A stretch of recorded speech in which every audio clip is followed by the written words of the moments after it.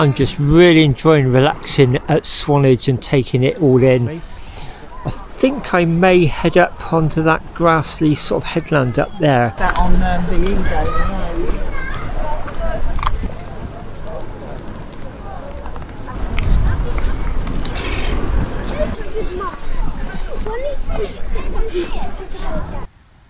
Early evening now, and I've just climbed up onto the cliffs overlooking the bay. There's Swanage Harbour down there. Just come up here. Picked up lots of supplies. I've got beer, water, biscuits, spaghetti and chili con carne, I think. Might just camp up here somewhere, find myself a crafty little spot, cook and then put my bivvy up as late as possible.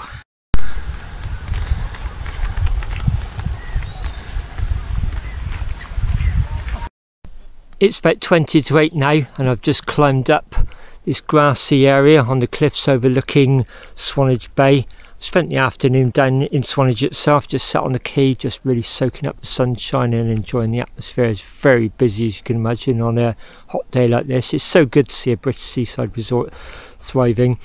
This is the view I'm going to wake up to tomorrow morning, because I'm going to bivvy up here. I've just parked myself on this concrete plinth. And there's even a concrete seat there. Just cooking my tea and got a couple of bottles of beer. I'm going to be a bit discreet before I put my bivvy up. I'll wait until it starts to darken, but I guess most people walking by with dogs can guess what I'm up to. Got plenty of water, all my supplies. I've got a new bivvy actually. My old one's over 25 years old and it's really starting to show signs of wear and tear. All the weatherproofing has started to just break up and fall apart. And I just bought myself a new one recently. The only thing I don't like about it is its camouflage, DPM, whatever you want to call it, disruptive pattern material. I just think that looks a bit naff, to be honest, on camping kit. A bit wannabe. But apart from that, everything else I like about it, it's a little bit higher. The main thing is it's got side entrance, and I just think as I get older that's going to be so much easier for me to get in and out of, because they can be a bit claustrophobic, and trying to get in and out through the front porch, just the one storage area you've got is where you actually have to get in and out of. And so I just think this is better designed actually. And it looks like my water's boiled. I'm just boiling some spaghetti up. I'm going to drain that off, stir in some chili con carne, and then I've got some tinned fruit for dessert, and then sausage and beans for breakfast, and coffee I bought from home. There's my meal cooked, spaghetti with chili con carne. Pan soaking. Don't like eating out of pans, I prefer a plate, especially as I've got plenty of water. And this is my view. Doesn't get much better than this unless I get moved on. This is the camera rig I was trying to describe earlier on. So it's got the tripod mount, selfie stick mounts. You can also hand hold it for stability, both sides. Your camera fits in there, your phone rather fits in there. It's quite a good mobile phone holder, really safe, and it just feels like the phone's not going to drop out. There's a screw on the back to tighten it in. He's got these cold shoe mounts, so I've got a light there which should make the evening filming a lot brighter and better quality, I hope anyway. But the main thing is this external microphone. So that's just a normal external microphone on a mount which allows it to move about a bit, and the cable there just plugs directly into the phone once the phone's in there. That's what I'm filming on at the moment, so I obviously can't show the whole rig. And it just plugs into the earphone socket. Because it's a four stage jack, it will actually convert the earphone socket, the headphone socket, into a microphone socket. You don't have to do anything else. You don't have to tamper with the software, the settings, anything. The main thing is the microphone's under that. That's the windsock, the baffle, whatever you want to call it. And I've tried it a few times today, and it does seem to really work. Because when I was up on that chalk town, it's quite windy up there, and I was expecting a bit of wind noise to come through, and it seemed silent. Early days yet, but that's what I hope is going to improve the sound quality and the evening filming quality of my videos. I'm still waiting for adapter to come through. It's going to be exactly like that. You just literally put your mobile phone in that, and it's got the selfie stick which you can lengthen or shorten, hold it on the road, but it's got one of those cold shoe mounts in the top, so I can just attach the microphone to that. I'm not able to do that at the moment, but hopefully that'll be here within the next week or so. 9 PM now, just wandered down about 100 yards, just looking down over Swanage, all nicely lit up. Bit of sunset behind the hills. There's that big ridge I was riding along before I dropped down, looking out towards Studland. And then all the built up area beyond that would be Poole going and merging into Bournemouth. There's a ship there that just seems to have anchored itself there in the bay for the evening. A landmass out there. I'm not quite sure if that's the Isle of Portland or the Isle of Wight. I can't quite get my bearings actually. Then that's looking back up to the brow of the hill just before it summits and goes through those trees, and it's not actually far through those to a residential area. That's where I'm going to put my bivvy up very shortly.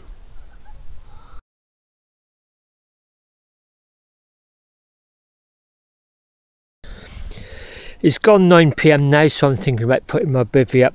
So the bivvy is the gear top hooped bivvy. The reason I bought it was because my old bivvy, the Terra Nova Jupiter I think it's called, is over 25 years old. All the weatherproofing, the waterproofing on the inside is all started to perish and break up into a million little pieces, and just, I expect an expert could probably repair it, but there's so many things I've come not to like about it that I decided a while back that I would look for a side entrance bivvy, and that's what this is. So that's the bivvy laid out. I think I've got the side entrance looking that way, because obviously that's what I want to look at in the morning. You can see there's a really nice sunset appearing.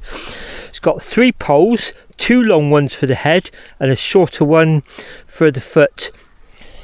And it's got 8 tent pegs. They look quite good, well made.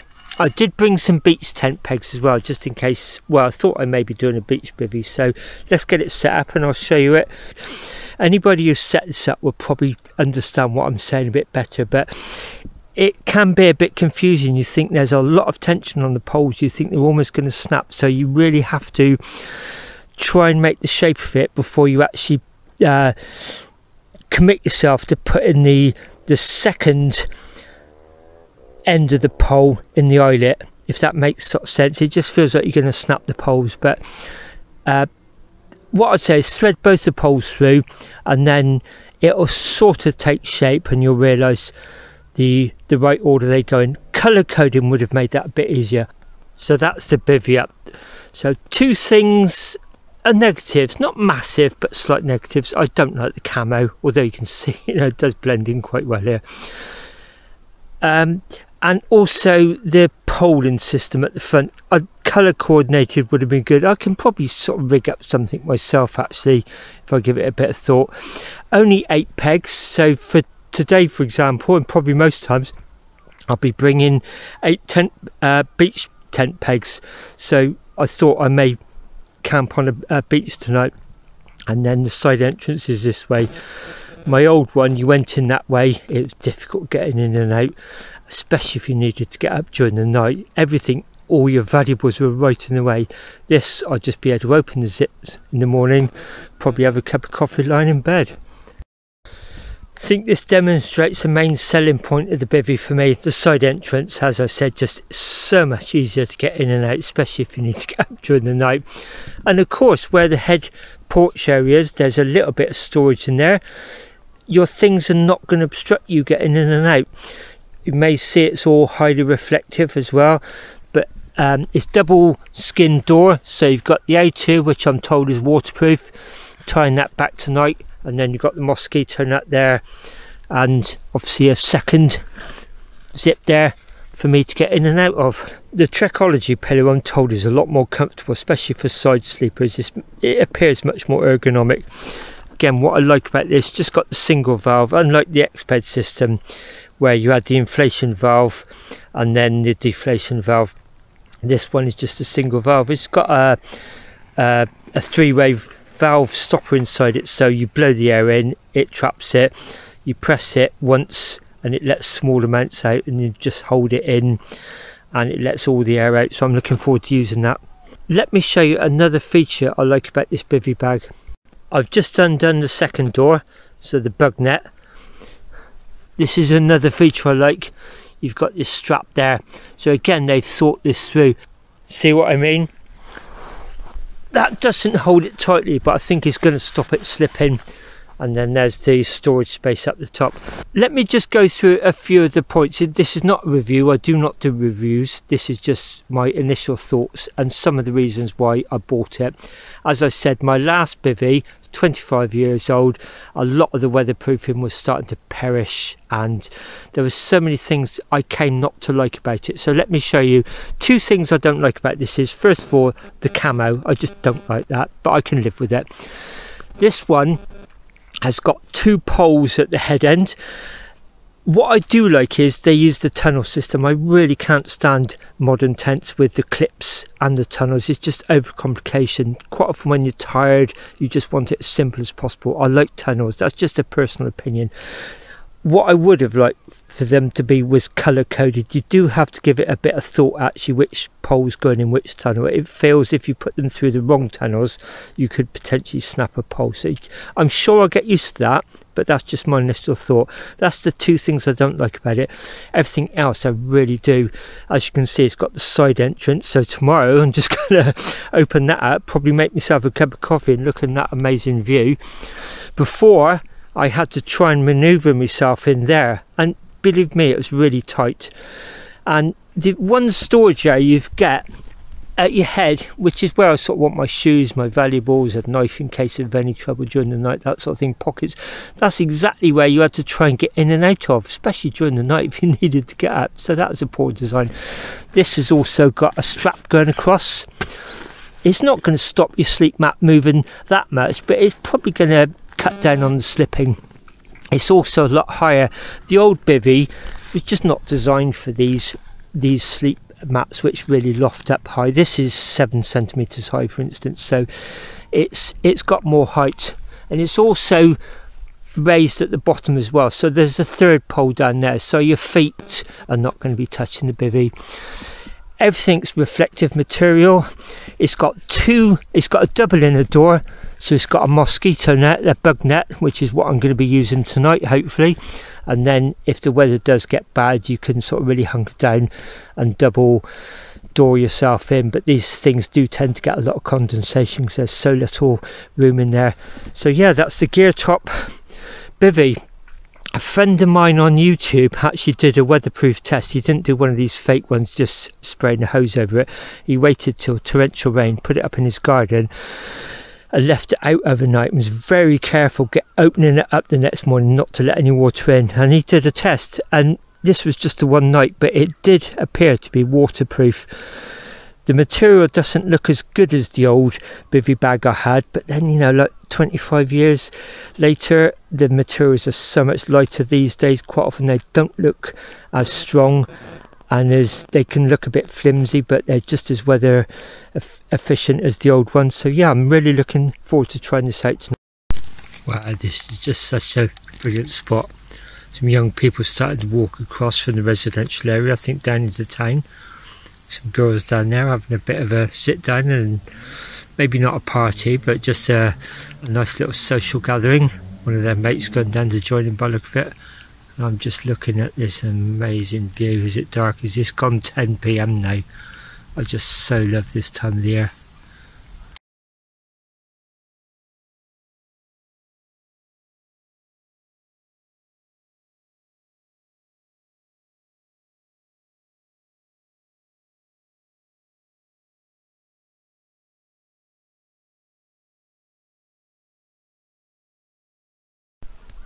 It's 4:25 AM and I've just woken up to this amazing view, looking down on Swanage, and then in the distance there's that lovely band of pre-dawn orange.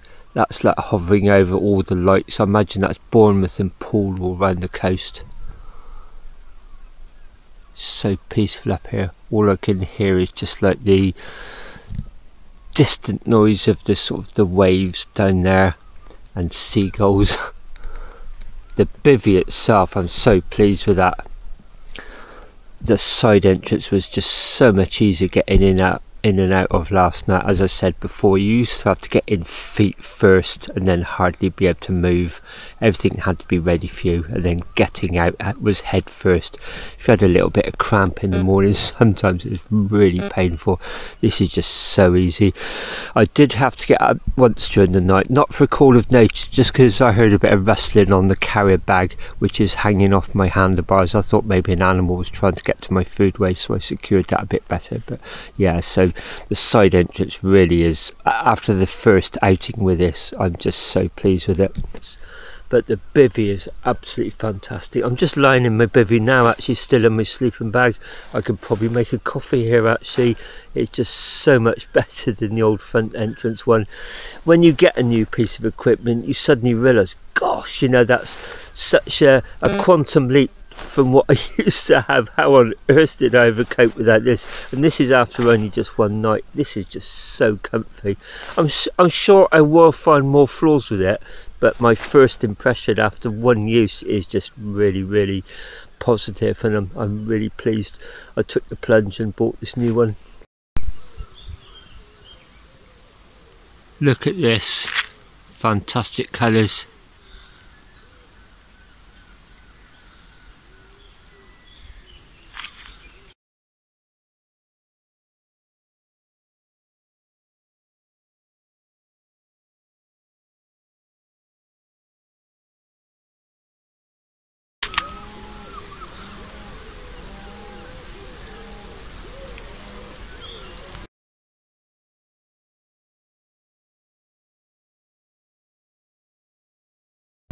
It's coming up to 6:30 AM now. It's already very warm and light. People already out walking their dogs. I had a couple of chats already. I've just got my breakfast on. I just picked up a tin of beans and sausages. All these boil in the bag or dehydrated camping meals are okay, but I just figure if you're so close to a town centre, I might as well just pick up a tin of breakfast, and it's quite often it's nicer anyway. It's certainly a heck of a lot cheaper. I've already taken down the bivvy bags, so as far as I'm concerned, it just looks like I'm having a al fresco breakfast here. I'm sat on the stone seat now looking over Swanage, just loving this view. I've had my breakfast, sausage and beans. I'm all packed up, everything's in piles ready to go back into my panniers. In the next hour or so I'll be making tracks. In case you've wondered why I like history so much and I include it in my cycle tours, I just feel it gives it an extra dimension. It just makes it a much richer experience, and it all stems from when I was a teenager, I suppose. I was pretty disengaged at school. That's no reflection whatsoever on teachers. It's a profession I really respect and admire. In fact, some of my heroes are my online teachers currently. It's just the one size fits all curriculum. I just find myself bored, basically. This obsession about test scores. It's a bit like sort of said, only racing cyclists who win races are decent cyclists, isn't it? Don't take it from me, trust me on that. You can cycle, go nowhere near a race and really love what you do. And I suppose I just disengaged, I was never disruptive, but I just disengaged, sat at the back of the class, just couldn't wait to leave school. And then when I was 14, I started watching this history documentary. It's probably the best documentary ever made, in my opinion, The World at War, narrated by Laurence Olivier. And it just completely inspired me. I just got so much inspiration from it. Not the tanks and guns and all that sort of stuff, like the social history, I guess what we'd call geopolitics these days, the stuff that ripples on down through the ages. And history leaves clues, I believe. And so I just loved that, and it just sparked a lifelong interest in history. In fact, when I first left school at 16, my first pay packet, I went out and started buying Churchill's 6 volumes of his war memoirs. So that's where the love of history comes in. And yesterday was fantastic, just sort of feeling like I was retracing it through Dorset, and then this fantastic wild camp last night. So yeah, I'm going to pack up shortly, make my way back to Dorchester West and get my train to Oldfield Park. I think I'm booked on the 1:25 p.m. To get a few miles under my belt, I've just got onto the main road up to Corfe Castle. Wow, what a view that is. Imagine opening your curtains of a morning and seeing that there.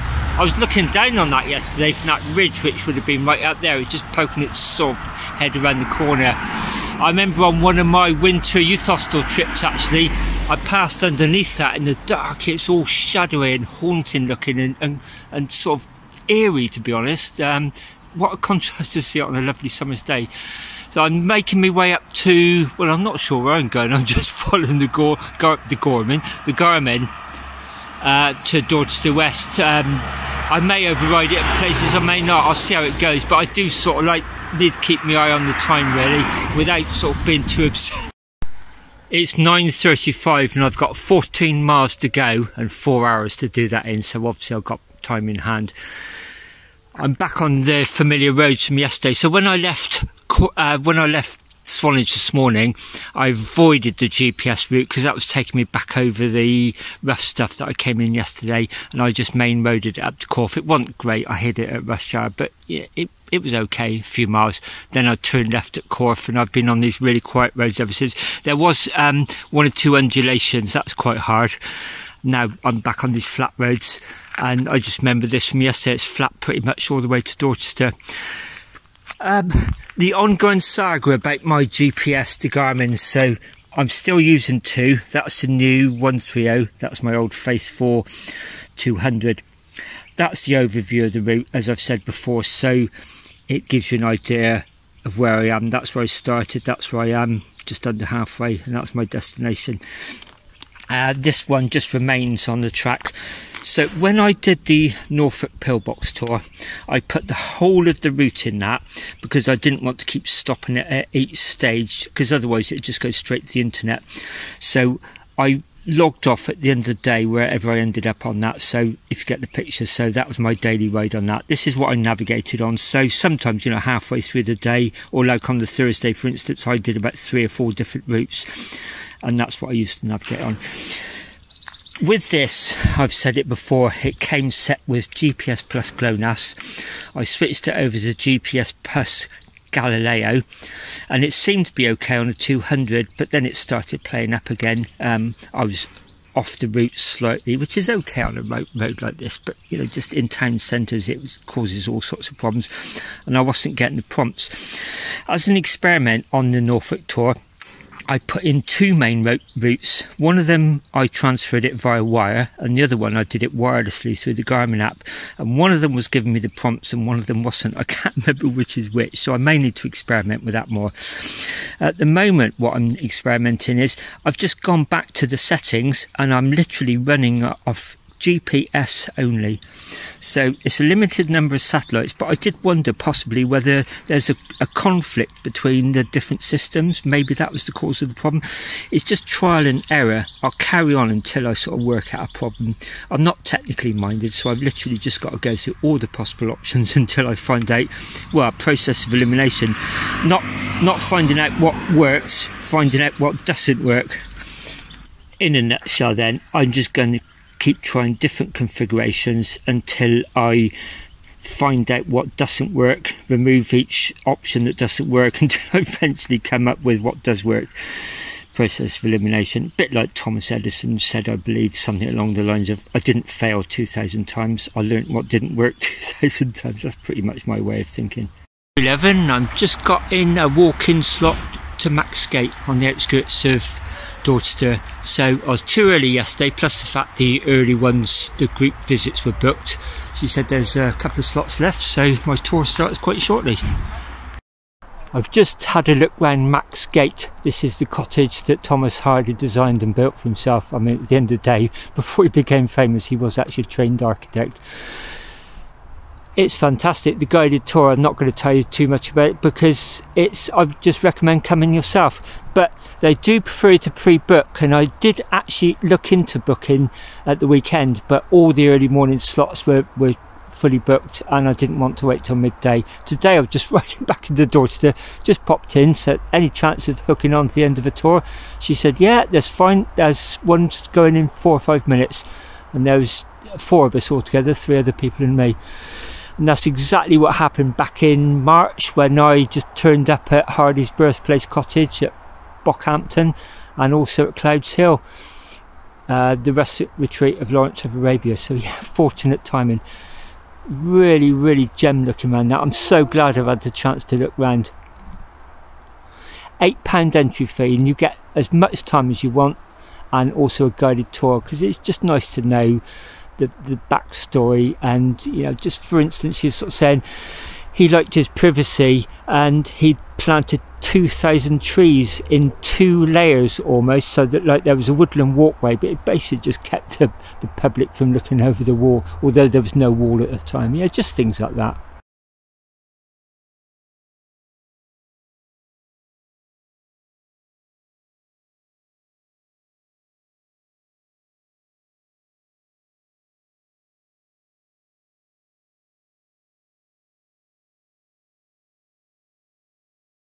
So going to spend quite a while here, just sort of like really enjoying the atmosphere and the moment, and then head back to Dorchester West for my train back to Bath this afternoon. I'm now on the train heading up between Dorchester and my hometown of Bath, getting off at my local station, Oldfield Park, just south of the Oval at the moment. So I love this stretch, Dorchester to the Oval, the Oval to Dorchester.